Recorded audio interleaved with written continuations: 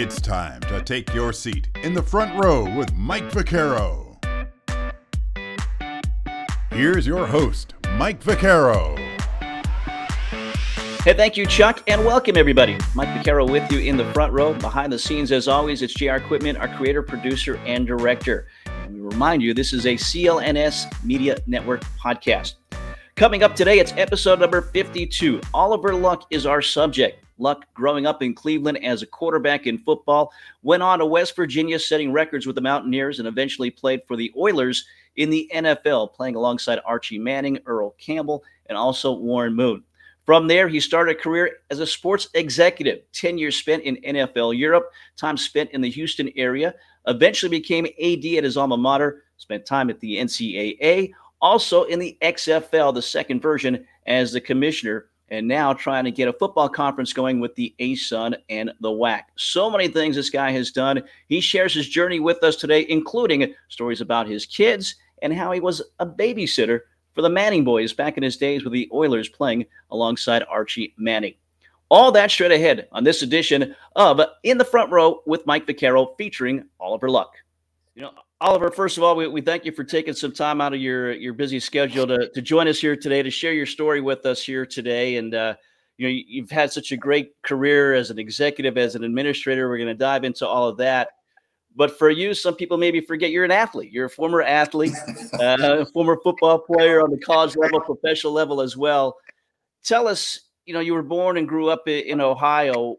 Sports, where did it fit in your life growing up? How much did that play in what you became now? So I grew up in Cleveland, Ohio, in one of the eastern suburbs, University Heights, and it was a very, very much sort of an Ozzie and Harriet existence. I was born in 1960. We'd ride our bikes all over the place with my friends. We played, all the sports, lots of pickup games. We grew up literally right next to John Carroll University, a small Division III school that had plenty of open space, if you will, and had a lot of fun with sports. I gravitated toward sports probably because I was fairly adept at it. Played the sort of traditional seasonal sports, football in the fall, basketball in the winter, and baseball in the spring. And I suppose I was better at football, and that sort of through high school, and then on to college, and then ultimately at the NFL. Of course, when you're a kid, you have no idea how far sports can take you, literally as a player or as a profession. You don't really think about it. Parents weren't encouraging kids in the 1960s or early 70s to think about sports as a career. You just didn't think much about that. But as you get older, I played professional football. I was going to law school at the same time at the University of Texas, got my law degree. And I thought, this sports thing could be a kind of a fun business to be in. And as they say, right, with everything, you want to really enjoy the space that you're in. If you got to work 40, 50 hours a week, Monday through Friday, you want to enjoy it. And I've always enjoyed sports, and it's worked out fairly well. Yeah, so many avenues these days within the realm of sports to work in and make a profession. Obviously, you've done that very successfully. You talked about it in high school, 1975, the quarterback at St. Ignatius. Again, is that when you started to really excel on the football field and saw that as maybe your avenue out of Cleveland and on to bigger and better things? I played football and basketball in high school, and Ignatius is an all-boys Jesuit school, so very good academics, has produced a ton of athletes, over the years, won state championships in Ohio, and that's saying something because Ohio's got some pretty good prep sports.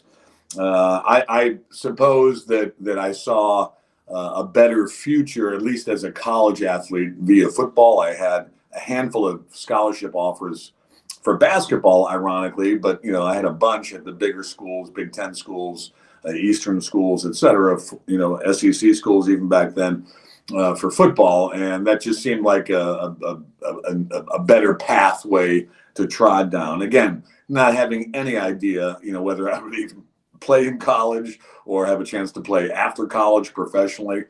Back then, you think about it, there was hardly any game film. Nobody was ranking people. There were no stars. You showed up at the first day of summer camp in college as a freshman, and you literally, started to get to know your teammates, and you looked around and there was, 6 or 7 quarterbacks on the roster. And you said to yourself, well, I gotta somehow beat these guys out. I've got to become the starter or at least the backup my freshman year. So you kind of plot how things are going to run. It was just a much different time.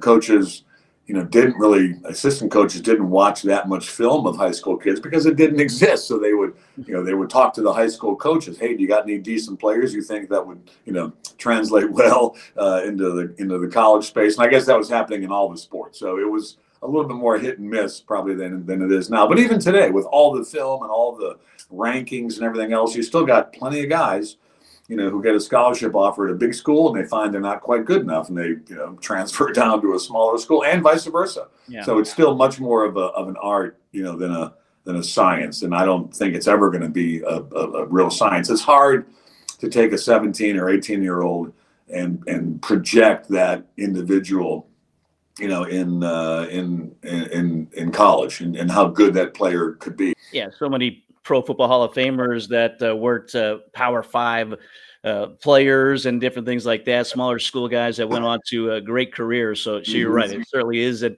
inexact science. For you, West Virginia was the choice. Why was that the choice? Frank Cignetti Sr. was the head coach at the time. So what attracted you to the Mountaineers?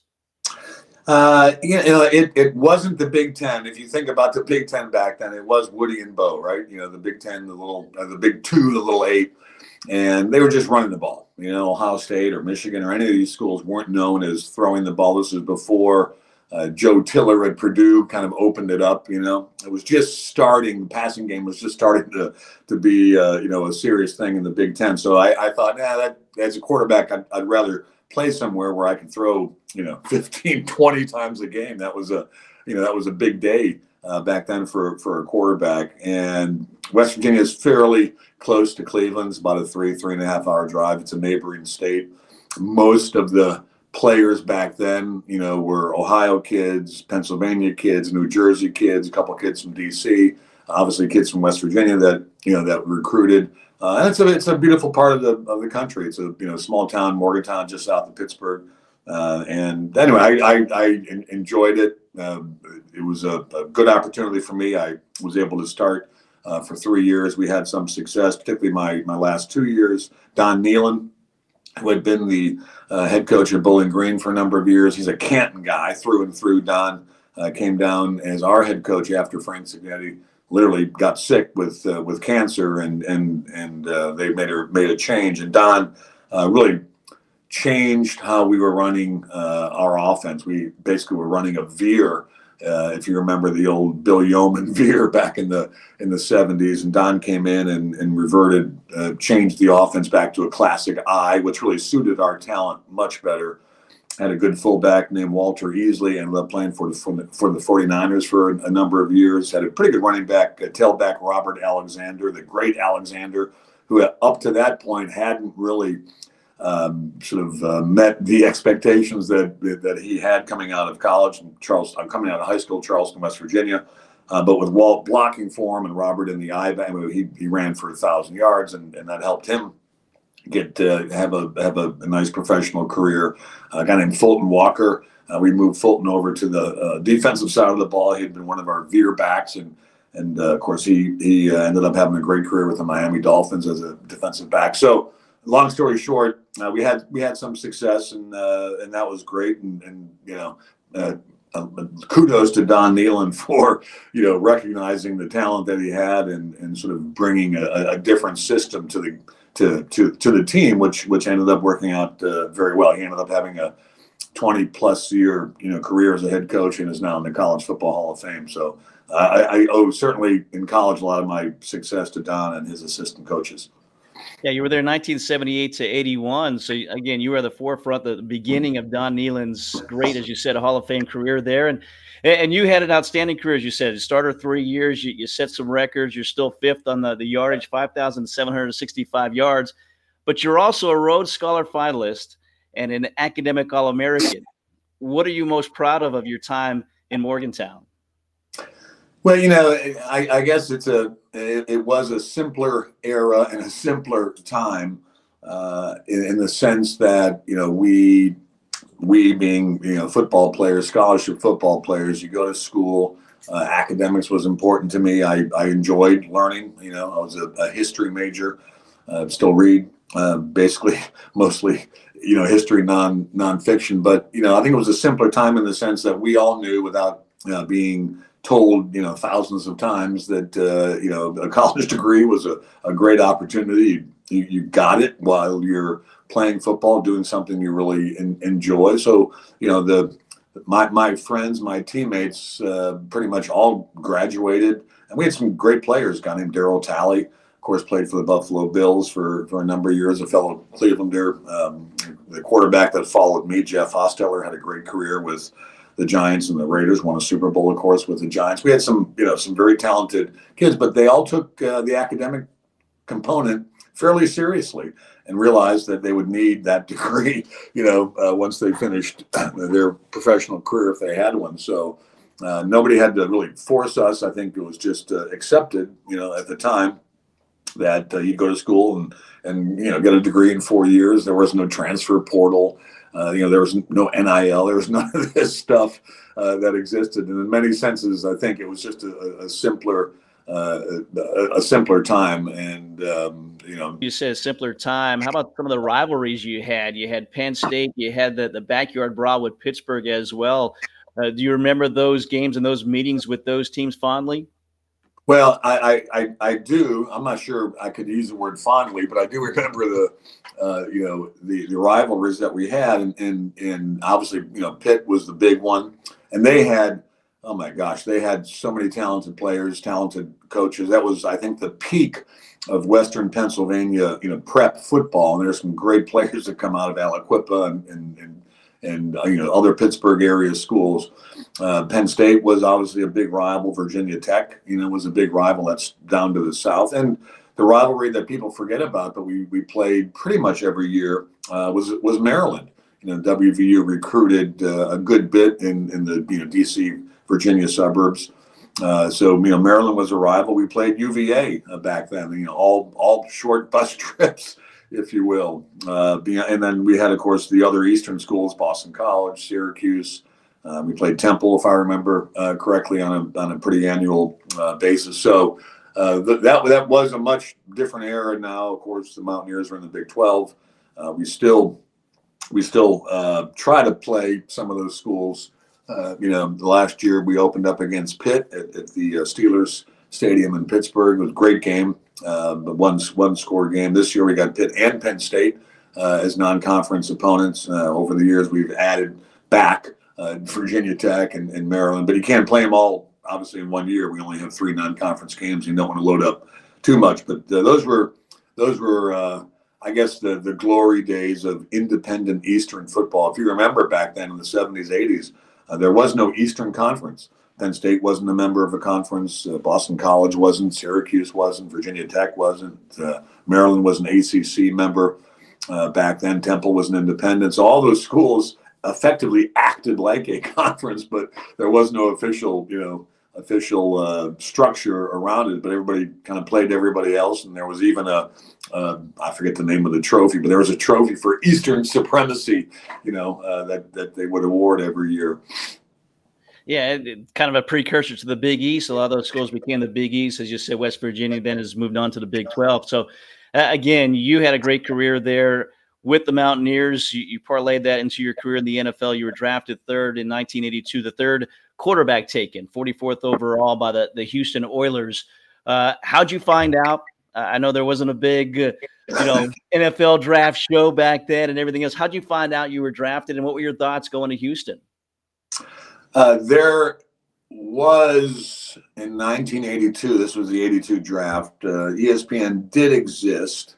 And if I remember correctly, ESPN carried the draft. It wasn't very sophisticated like it is today. I think it was probably Pete Rozelle, you know, up at a podium getting cards, you know, put in by his assistants, you know, when a draft choice was made. But I do remember having sort of a gathering at the house I was living at. I was sharing with a couple other football players, and we had a party and a keg of beer and whatever else. It wasn't like horse and buggy information, but it was a different. That was also a different era. But I think I learned from television, right, like everybody else. Having said that, I did get a call maybe, I don't know, 35, 40 minutes before my draft position, which was I was the 44th pick, as you mentioned. But I did get a call from the Oilers quarterback coach, a guy named Jim Schaffner, and he said, "Hey," he said, "Oliver, if you're still on the board, we very well might pick you with our next pick, the Oilers' next pick, which was the 44th pick in the second round." So there was a little bit of a heads up. Of course, you never know, if somebody else picks you. Well, 82 was a shortened season because of the strike, right? But you were playing with Archie Manning, you were playing with Earl, Campbell, some of the greats of the Oilers at that time as well. 83, you became the starter. What do you remember about that time and becoming the starter in the NFL? Well, what I remember is we weren't very good, and I was the backup quarterback. We had cycled through Archie Manning, who still a very close friend, and Archie was at the tail end of his career, and he sort of retired, if you will. And then Gifford Nielsen, who was the then incumbent quarterback. He, of course, BYU guy. He set a bunch of records out in Provo. Gifford started, I want to say, the first, I can't remember, I don't know, 6-7 games that year. I think we lost them all, right? And it was an odd year because it was coming off that strike year, and it was just, the whole thing was a little bit cattywampus. I think during the strike year, we only played 7 games maybe, or 8 games. I really can't remember anymore. But I had a chance to start because, Gifford just wasn't, making it happen, if you will. And we won a couple of games towards the end of that year. It was great. It's always good to play. It's good to win. I don't remember much other than really that first game that I did start against the Detroit Lions, who had a pretty good team back then, Billy Sims and others, and we knocked them off at home in the Dome. It was the first win of that season. So needless to say, folks were excited about finally getting a victory. We had Mike Quick on recently, wide receiver with the Eagles at that time, playing in the turf of the Vet. What was it like, the AstroTurf of there in Houston with the Oilers? Well, it was awful. I think the NFLPA, the Players Association, used to do surveys, and the two stadiums that received consistently the worst marks from players was the Vet and the Astrodome. They had zippers, right, where they put this turf down. It just wasn't, it wasn't very advanced. No criticism, but it was what it was. And of course, if you remember the story, AstroTurf was basically developed because people realized when the Astrodome was built that they couldn't allow enough sunlight in with these, semi-translucent roof pieces. They couldn't get enough sunlight in to grow real grass, and they designed it, so that they couldn't slide a field in and out like they do nowadays. So, the field, short answer, wasn't very good. I'm convinced that it had a negative effect on players like Earl Campbell. Earl was an unbelievable running back, very talented guy, but if you take away sort of 4 or 5 really strong seasons he had, it was a fairly short career, right? Because he was hurt, and Earl wasn't like Franco running out of bounds. Earl would make sure, he'd try to bull rush any defender taking him out, and so as a result, I think the turf wasn't a friend for guys like Earl and others. But that was the state of play, so to speak, in the 1980s. It just wasn't very good, and even today, with all the improvements they've made on artificial surfaces, even today there's still lots of chatter about AstroTurf should be removed and natural grass should be played. I think most players would agree that natural grass is the ideal surface. Yeah, Mike Quick, I asked him what did it feel like. He said it hurt. It was basically concrete underneath, and he only had a 9-year career because of that. As you said, the Vet, like the Astrodome, just very similar during that time, and it's just it takes its toll. Do you feel the effects of that even now for you? I'm fairly healthy, knock on wood. Like every player, you got a bad ankle and you got, bad this, bad that. But it hasn't been, debilitating in any form or fashion. I move around. I do a lot of biking, walking, skiing, so I'm probably better off as a backup, quite honestly, because I didn't play all that much, and that keeps you from taking a lot of the hard hits. Well, again, you were a starter, and then the Oilers bring in Warren Moon for the Canadian Football League. What was going through your mind at that time when you heard that they were bringing him in after you had been the starter? Like you said, you guys struggled, but were you feeling like this was your team and you wanted to stay as the starter? To be honest, no. The Oilers, I think at that point, were very transparent. They had told me more or less after the season, "Hey, we think you did a great job. Sort of coming in and starting, and you got us a couple of victories. But we think we don't think you're the guy to build around long term. We think you're a great backup. We want you to stick around." And so they were very clear with me that they were going to go look at the marketplace and figure out how they could get a quarterback that in their mind was a starting quarterback. It was fascinating with Warren. He played at the University of Washington, of course, but was not drafted by any NFL team. So no team had his rights. He went up to Canada, played for the Edmonton Eskimos for a while. Hugh Campbell had been the coach up there. And of course, the Oilers hired Hugh just before they signed Warren, if I remember the chain of events. So it was pretty clear that, Warren was coming down because he didn't, get drafted. No team had his rights. He was a true free agent, which is very rare, in the NFL, particularly a quarterback of Warren Moon's stature. Warren's was a great player and a good guy. We're still friends. But that was no surprise, and particularly when he first came down and we started, working out together, summer camp, et cetera. I realized that this guy was extraordinarily talented. And I said to myself, golly, I can't believe the team didn't pick him out of college, particularly back then when there was 12 rounds of the draft, maybe even more. I forget when they changed it from 17 to 12 to 7. But it's shocking that a team wouldn't spend a 11th round pick on a player like Warren Moon. But that was the case. So obviously, at some point, you saw that your career in the NFL was going to be maybe short-lived. When did you start going to law school at Texas and looking at your future beyond the NFL? So I quickly realized that there was a long NFL off season, and that was the case back then. It just wasn't really a sort of a 12-month a year job. A lot of guys had legitimate off season jobs. Some of them needed it because the salaries weren't extraordinary, if you will, or exorbitant. But anyway, I learned fairly quickly, or realized fairly quickly, that I needed to somehow fill my off seasons with something valuable. I'm not a golfer, and a lot of guys played the charity circuit or whatever. So I started law school at South Texas College of Law in my second year playing with the Oilers. It's a very good law school, private school in Houston.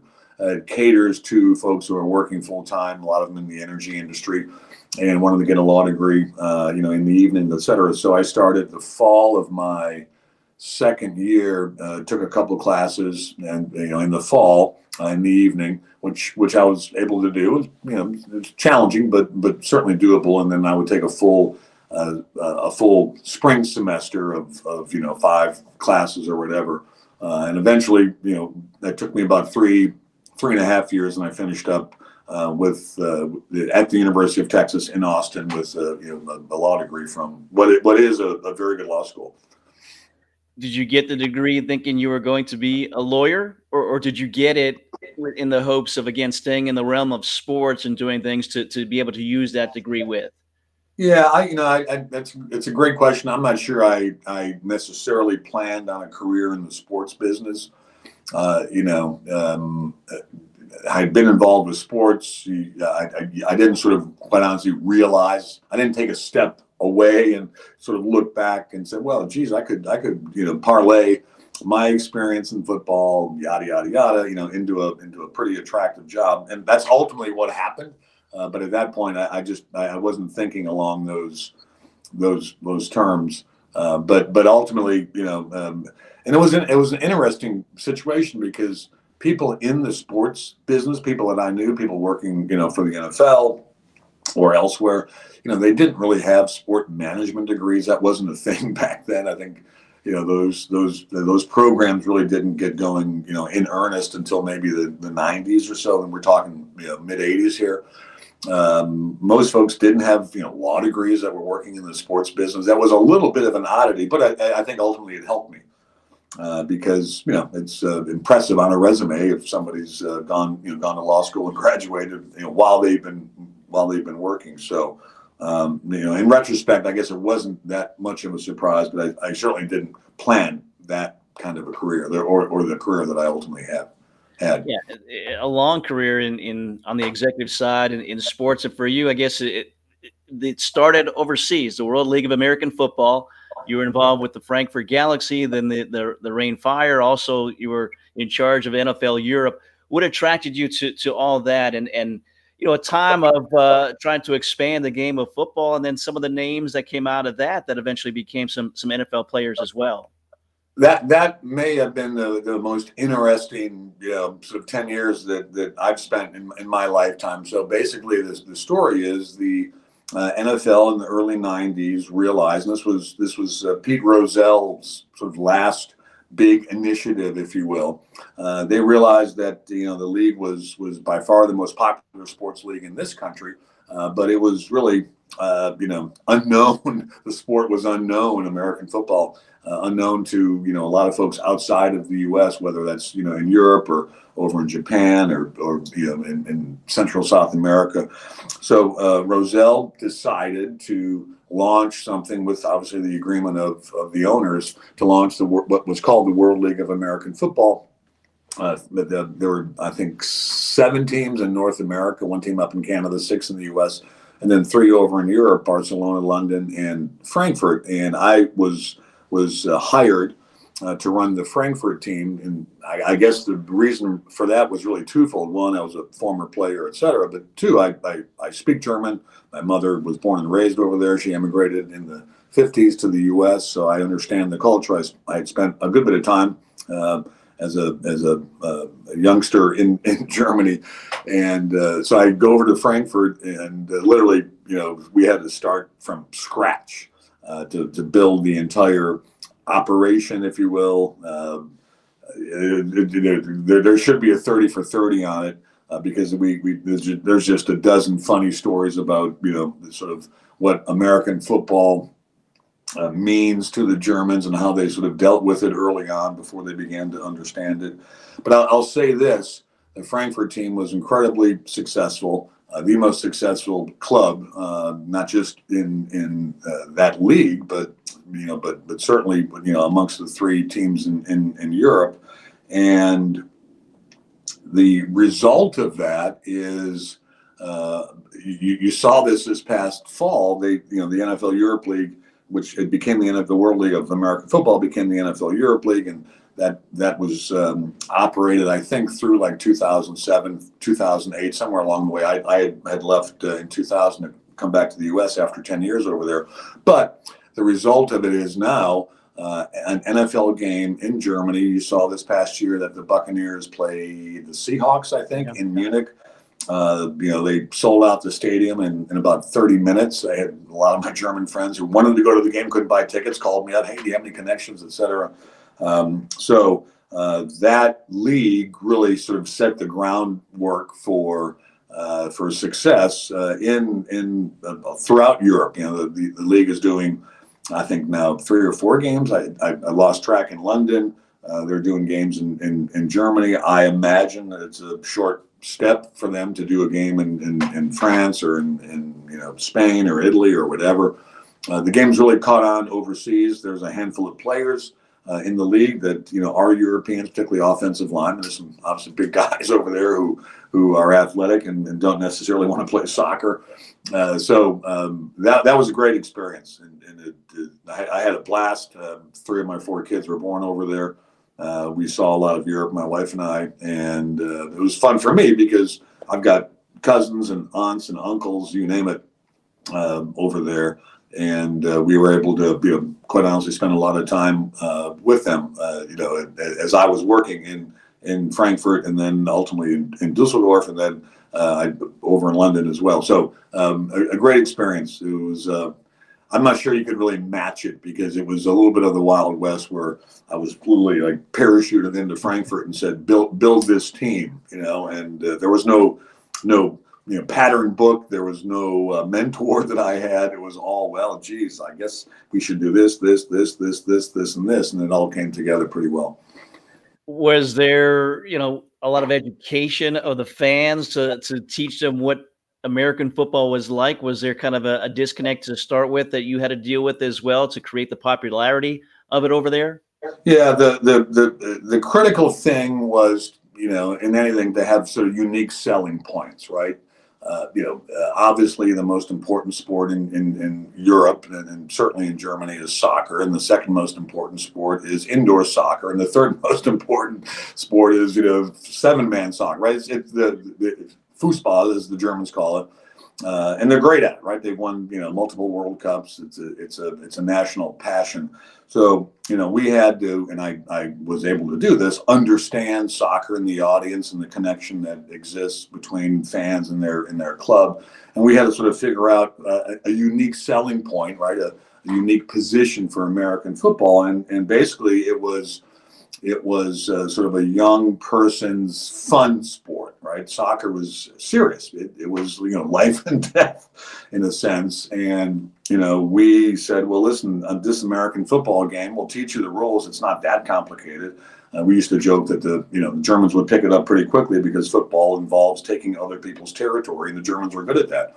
So we positioned it as fun. We had music, we had cheerleaders, all the sizzle that many Europeans associated with American football. You have to understand, in Europe, the only game that people really saw, through the 80s on television was the Super Bowl, right? That was a big event, and people would watch it, it'd start at midnight or whatever because of the time change.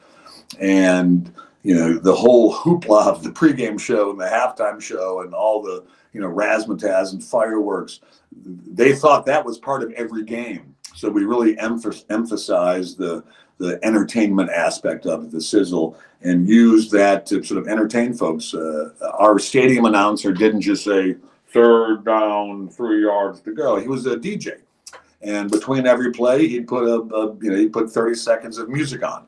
And people would get up and they'd dance and they'd throw confetti around and they'd watch a play, and then the same thing would happen. So we did some things that were probably somewhat unorthodox, but we positioned it as a fun game. And the cool thing was, and certainly in Germany, this wasn't necessarily the case elsewhere throughout Europe, but Frankfurt was the headquarters for the U.S. Army after World War II, and Germany had the different occupation zones. The Russians had East Germany, the British had sort of Northern Germany, the French and the Americans, sort of shared Southern Germany. But there were still plenty of American troops there.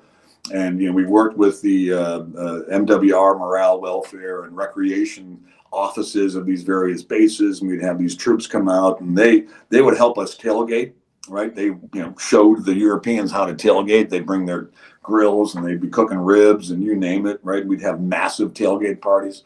Tailgating, we accept as sort of a right for football fans to tailgate, but the Europeans had no clue what tailgating was. They don't do it for soccer games. We did it. We had to set up a whole space. We called it the power party, pregame power party, and we had music and rides and you name it, right?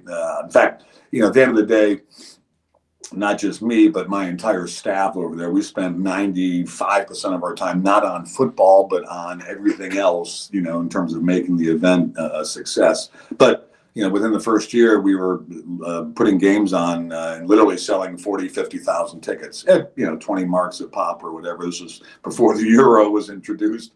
But it was successful. It was a lot of fun. I look back, with a lot of fond memories and a lot of, good friendships that were created during that time period.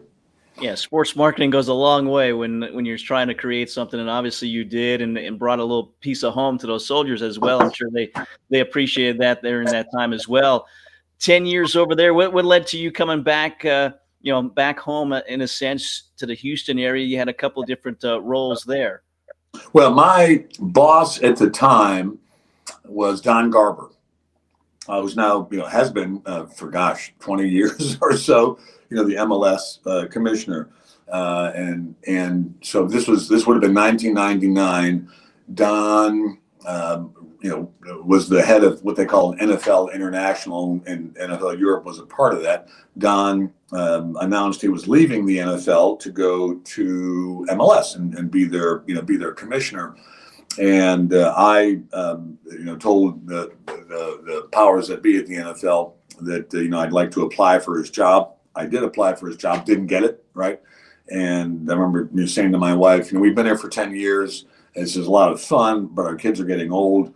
At that point, our oldest, Andrew, the future quarterback, he was probably, I think he was 11, years old or so. And, I didn't want to stay in Europe forever. I love Europe. We go back all the time. In fact, one of my kids is living over there full time. But we decided, my wife and I, that it made sense to get back to the U.S. and get the kids in the U.S. school system and the sports system and all of that. So that was 2000 when I came back to the U.S.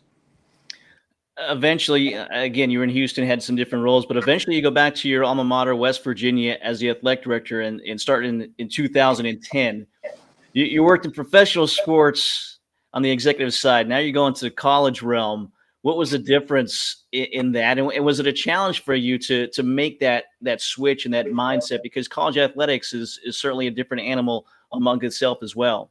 College sports was different. If the first, my first sort of foray into college sports with responsibility, not just being a student athlete, you really begin to understand it's got its quirks. Like any industry, it's unusual, but I thoroughly enjoyed it.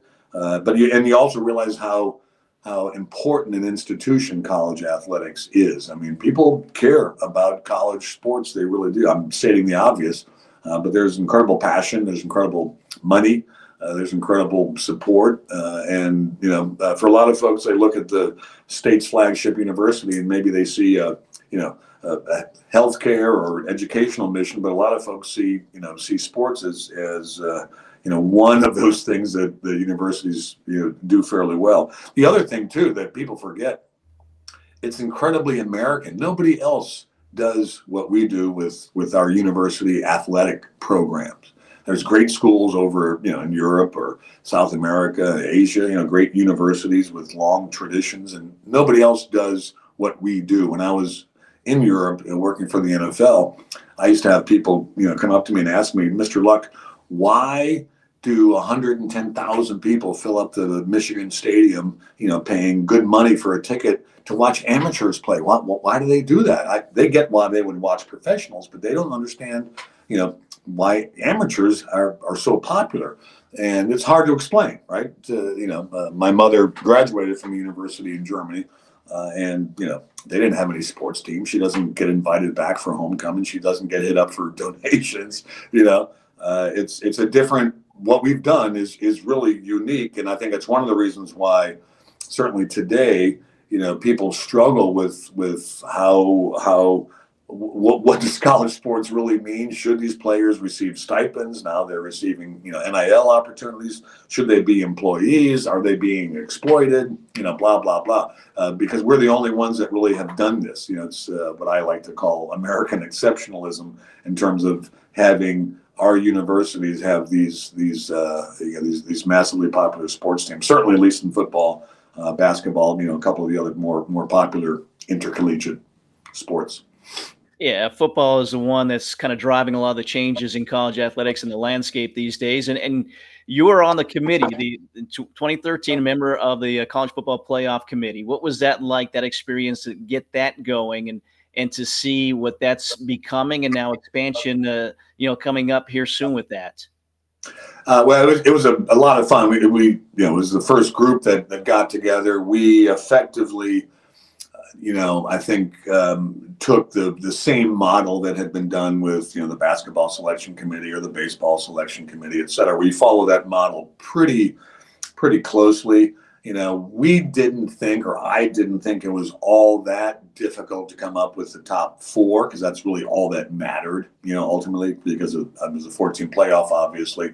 I think it's going to be much more difficult and much more time consuming to come up with the 12.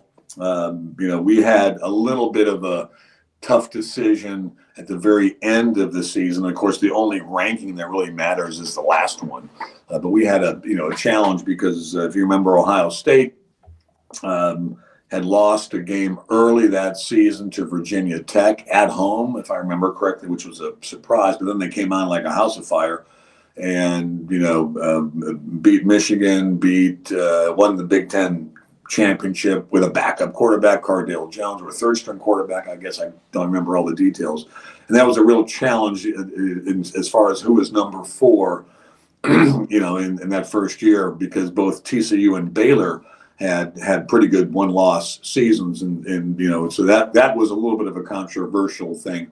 But the first 4, I don't think is that difficult. And the top 12 is going to be tough. I mean, there are going to be some real challenges. But it was a great group of people. We had Condoleezza Rice on that committee, and a number of of other Pat Hayden, another number of other high-profile folks, and I think we set somewhat of a standard that it could be done without too much controversy. If you remember, Ohio State went on to win the semifinal game and win the championship, so they clearly were one of the top 4 teams, in the country. But it was enjoyable. But again, it's also something unusual, and you really had to kind of create that whole system out of whole cloth, because there really probably isn't any other system outside the U.S., outside the college system in the U.S., where you would put a group together to decide who the top 4 is. Normally, there's a playoff system, right?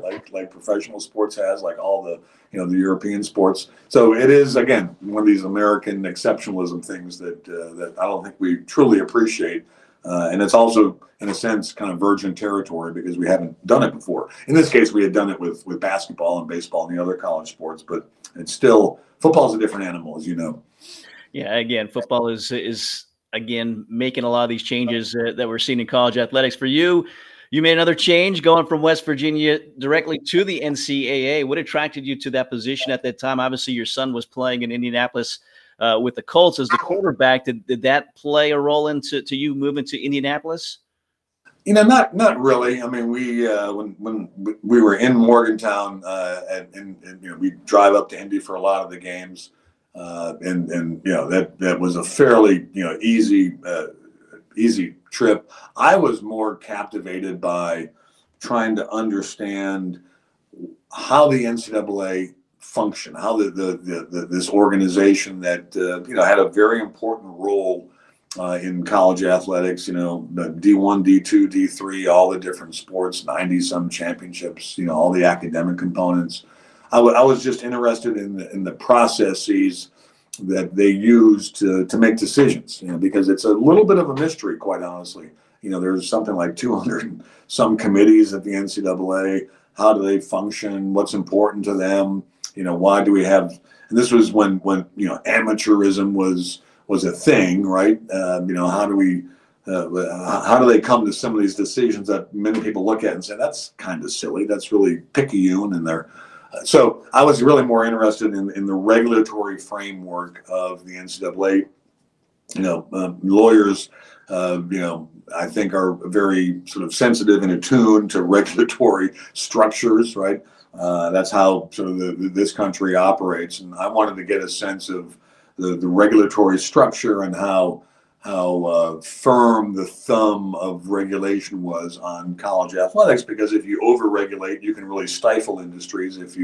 But you have to have some regulation, or else it's a little bit of a Wild West. And I think the latter is the case that we're seeing right now with NIL and the portal and all the things that are happening in college sports. So but I think by and large, my interest in going to the NCAA was better understanding how how the sausage gets made, if you will. And I spent about 4 years there, and I learned how the sausage gets made. Of course, there's been so much change since then. I guess I left in 2018 or something. There's been so much change. I'm not sure that any of my experiences are even relevant anymore in terms of how the NCAA functions. Yeah, it's been 5 years now with the NIL, as you said, the transfer portal, a lot of changes in college athletics. And as you said, you left 2018. You left to become the commissioner of the XFL, the second version of that. There's going to be a third version coming up here soon that Dwayne "The Rock" Johnson is putting together. But I know it didn't leave a great taste in your mouth. But what was it that attracted you to the XFL, and something that was going well until the pandemic hit?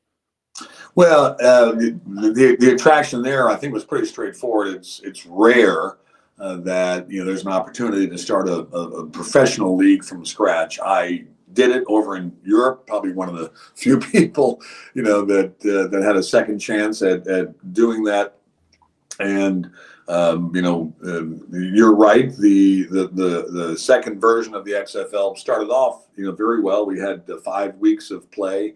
Had solid TV numbers from Fox and ESPN, had, aside from New York, had really good attendance at the various venues. I thought the quality of play was pretty good. We had some pretty good players, kids like P.J. Walker, who started a bunch for the Panthers. Taylor Heineke was a backup quarterback in St. Louis. He couldn't even break the starting lineup there, but he's done very well down in D.C. We had some solid players. But COVID hit in like virtually every activity. That put a damper on everything, and we had to suspend and then postpone the league. I hope the third time is the charm. For the XFL, I think spring football, because it's football and because Americans love to watch football, I think spring football does have a future. You do need deep pockets to fund it. There's actually 2 alternative leagues, spring leagues, that will be competing this spring. The XFL, which I think kicks off right after the Super Bowl, and then the USFL, which launched last year but doesn't start, I think, until maybe April. Fox owns that product. So we'll see how it works. But Americans love watching football. There are enough quality players outside of the NFL, I think, to have a competitive league. I don't know if there's enough players for 2 spring leagues. But if the game has gotten really so good, and there's so many talented players that don't have a chance in the NFL, they might be a little bit too small, too slow, whatever. But I think that there's a good chance that this spring you'll see one of those leagues really get established and have a viable business pathway. And quite honestly, I think the NFL could use a league that is continuing to develop players. You add one more game like they did, and I think I saw a statistic towards the end of the season that a record number of quarterbacks were starting quarterbacks in the NFL during the course of the year. Some teams were down to their second, some teams down to their third team guy. And quarterback is such a critical position. Just the idea of developing 8 quarterbacks or a dozen quarterbacks in an alternative spring league like the XFL or the USFL should be very attractive to the NFL, because without good quarterback play, a National Football League game just isn't that interesting. We have to kind of be honest. It's such a unique position, and you need as many talented, capable players as possible at that position. Yeah, and you've got minor league baseball, you've got the G League with the NBA. There's kind of those minor leagues that feed into the pro league. So maybe this is kind of a way to feed into the NFL. Well, again, you're a guy that likes a challenge because you've got a new challenge coming up. You're chairman of Altius Sports Partners, but you also now are the new executive director / commissioner for the ASUN and the WAC football conference that they're trying to put together. Why take on this role again and kind of starting from scratch as you've done several times in your career? Well, Altius is 2 different questions. Altius is a consulting firm that a couple of friends of mine and I started back with COVID, and we've done remarkably well. We're helping schools navigate NIL, basically. We've got something like 38, 39 clients. We've got about 24, 25 employees, and we're effectively guiding schools with best practices in terms of how they should be looking at NIL. Should they allow their student athletes to use the intellectual property of the university while the student athletes are generating revenue? What kind of policies and procedures? How do they deal with these collectives that have popped up all over the place? So that business is going fine, very, very healthy. I had some friends who are at institutions in the ASUN and in the WAC, and as I think you probably know, Mike, the ASUN and WAC schools, there was a total of 7 of them had an automatic qualifier in the FCS. Those schools wanted to take their football programs and form a football-only FCS conference. They wanted to add a handful of other schools to get up to 10 and perhaps even beyond that. And then they wanted to figure out a pathway to take that conference and those football programs and make them FBS programs. So I'm very bullish on any institution that wants to invest in athletics and in particular football, and grow the program, from 63 scholarships to 85. If you go FBS, you've got to make all sorts of improvements, and not just in terms of coaches or weight rooms or whatever, but also in terms of support staff, academic support staff, health and safety support staff. So I'm a believer that life is dynamic and not static, that the status quo is always going to be challenged. And there's schools, and they have a long way to go. There's no question. Schools like Utah Tech or Southern Utah or Tarleton State, Abilene Christian that want to invest. Their presidents, their board of trustees looks at the situation and they say, if we're going to spend money on football, let's try to play at the highest level possible, which of course is FBS. So there's some great programs in FCS. Obviously, you think about the Big Sky Conference, the Missouri Valley Football Conference, the CAA. There's some great programs. The schools in this new league, I think, are ambitious. They want to invest, and I'm willing to support and help institutions that ultimately want to invest in football, because I think it's good for the game. And Central Arkansas, probably, which is one of the schools, probably says to itself, "Gosh, we could be like Arkansas State, a school that is just up the road." And maybe a decision that we didn't make 20, 30 years ago put us on the current path that we're on. But at some point, we have to put sort of draw a line in the sand and say this is where we want to go, and we're gonna do everything we possibly can to take us there. So it may take a while. Who knows? There's so much change going on in college athletics now that I've said to the presidents of these schools, let's be smart. Let's make good, rational decisions. Every campus is a little bit different, has a different decision-making structure, but there's no reason that within X number of years, however long that may be, that these schools couldn't be in a position to compete. And look at the number of schools that have moved from FCS to, James Madison has moved. They've done remarkably well. Sam Houston is on that pathway now into CUSA. They've done well. Huntsville, Texas, many people would know, is just like a northern suburb of Houston, and it's booming in terms of their enrollment. So there's just a lot of schools that decide they want to try to move up the food chain, and that's the American way. And I respect the ambition that those schools have and the aspirations they have. Well, certainly with your background, you seem to be the right man for the job. So wish you the best of luck there, and it'll be exciting to see where that goes with those conferences and with that. And I got to ask you, you talked about your son, Andrew, but he's not the only athlete in the family. Obviously you are, but you've got a daughter, Mary Ellen, who played volleyball at Stanford. You've got other daughters, Emily and Addison, as well. Who's the best athlete in the family? Who, when you guys get together during the holidays, who's got the bragging rights in the family at the dinner table? Well, I've got 2 boys and 2 girls. Addison's a boy. Oh, I'm sorry. So that's fine, no worries. But he played soccer at Yale, and I would say he's probably the best athlete. He's living over in Europe. He's married an English girl who was a classmate of his at Yale, a great young lady. So they're living over in Europe. He's probably the fittest, A, and B, the most talented athlete. No surprise, his soccer players typically are pretty good. Certainly, I'm at the bottom of that heap. I think my wife's a much better athlete than I am. And again, you play with Archie Manning. You've got the Manning boys, and you've got Andrew, who kind of followed Peyton there. Do you guys talk at all about that? About, again, how crazy it is that you guys were teammates, and then you see your kids make it in the NFL the way all of them did. Well, it is ironic, right? And really a classic small world story. Andrew was inducted into the College Hall of Fame this past December, and they had the big dinner in Las Vegas. National Football Foundation, which runs the Hall of Fame, and Archie is the chairman of that group. So I was out there obviously with my family, and Archie was there, etc.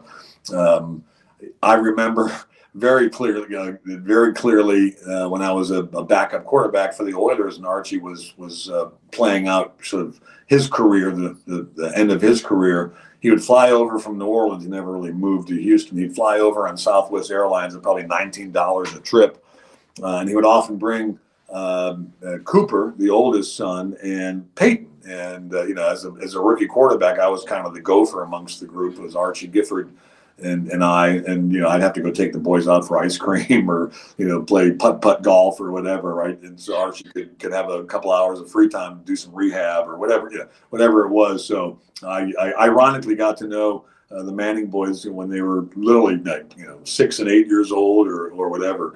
Eli, I guess, was too young to make those trips, but we stayed close.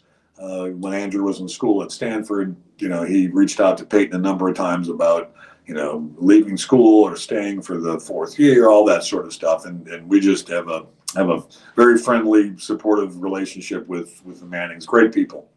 Great genes for both the Lucks and the Mannings there. We're almost done here. How can people follow you, follow your progress, follow what you do, and again, what you're about to do with the ASUN and the WAC with that football conference? Well, I'm not on social media, so that's one way that they can't follow. So just stay tuned. I'm excited about the opportunity that these schools have. I just think it's great that institutions decide, hey, we want to improve where our football program or our athletic program is. It's no different than saying, we want to have a better nursing program, or we want to launch a school of osteopathy, or we want to start a law school or whatever. So I'm pleased that these institutions have these aspirations and are willing to put in the legwork. Both the ASUN and the WAC commissioners, Ted Gumbart and Brian Thornton, respectively, are working closely together with me, to try to figure out this pathway. And it's to me, it's a great American success story because again, this country is dynamic. It's not static. Things change, and these folks want to make an improvement. I'm happy to help them as best I can. Navigate the choppy waters to get to where they want to go. Well, again, I think you're the right person for the job with all your experience, and wish you the best of luck. And thank you for spending a little time with us here today and talk about your journey with us. My pleasure. Thanks very much. Take care. Well, our thanks to Oliver Luck spending a little time with us here today and sharing his journey with us, doing a lot of great things and continue on in college sports. We thank you for watching and listening today as well, and remind you to subscribe and like these episodes. Another great episode comes your way very soon. For all of us here, we thank you for watching. We'll see you next time, another edition of In the Front Row with Mike Vaccaro. Have a great day, everybody.